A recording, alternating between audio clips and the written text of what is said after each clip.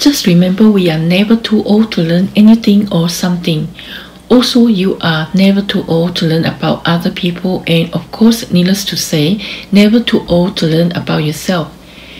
That is what lifelong learning is about, and what the society has changed for the best. That is, everybody is learning to cope with the constant shifts of the landscape.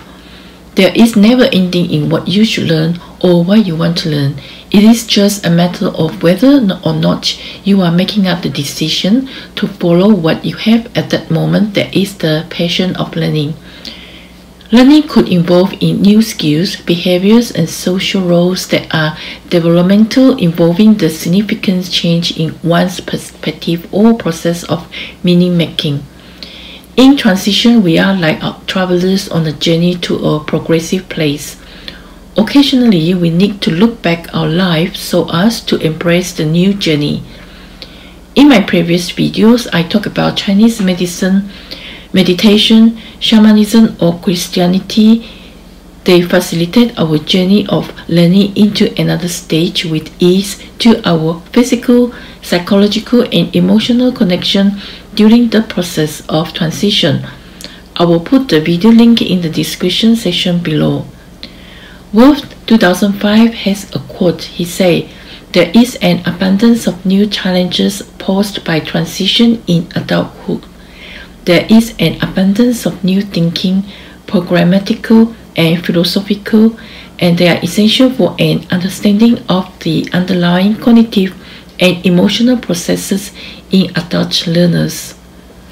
In understanding adult learners, we must accept that we are fellow travelers on a journey to a forward place.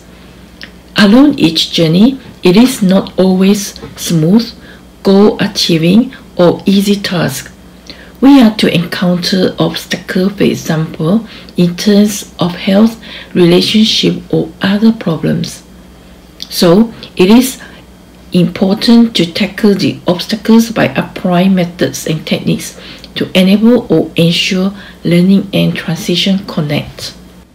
Blending the diverse educational concepts and methods such as Chinese medicine, Christianity, shamanism, and many others can help and meet the transitional needs. Somewhere in the middle of learning, we experience conflict that is between continuity and change to develop more complex cognitive and emotional levels.